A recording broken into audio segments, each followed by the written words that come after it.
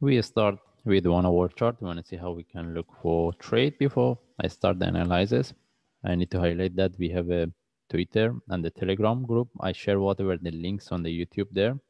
That's why those traders, they cannot see the notification from YouTube. They can join Telegram. Then from there, if they, maybe they can get the update faster. And beside that, they can on the YouTube, we have a playlist. This is easily for them to search for if they cannot get a notification. Anyway, we move to 1 hour chart. We want to see how we can look for trade. Again, if we refer to our analysis, since the price was here, I mentioned, let the price give us one more drop because we mentioned we're looking at this flat. And also we mentioned with price can retest the previous low. Almost the price is there. It couldn't take, but almost there. All right. Now, we want to see how deep it can go. We can expect the price to drop to 1.69. There is no much changes if we refer to our analysis in my last video. Okay. Right now, we're looking at this flat. That means if we get any reversal buy within this range, we will take it. Then later, we want to see whether we can get the breakout of the stop or not. Okay.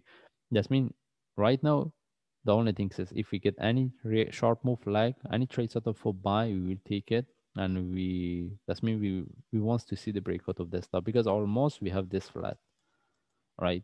Can we consider this one? The way is move is corrective, okay, but it doesn't give us any trade setup for buy. You know how the best thing is if we can look for trade based on 15 minutes.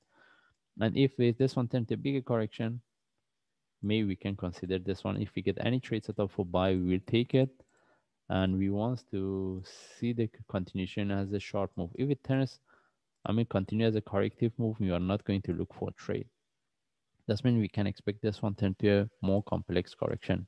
But right now, how deep it can go, still we can expect the price to drop on 1.69. But if we get any trade set up for buy, we will take it and we start to manage it. Because if there is a breakout of this correction, we're looking for 2.1 following by 2.26 as a target.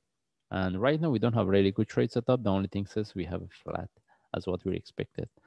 And now we want to see what's the next. If we move to daily chart, we have nothing to discuss. Almost the prices start correcting.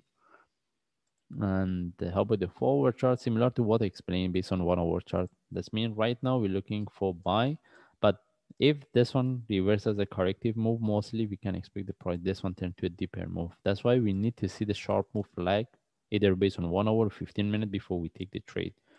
In this case, we just follow the chart. If I see any update, I will share. Thanks.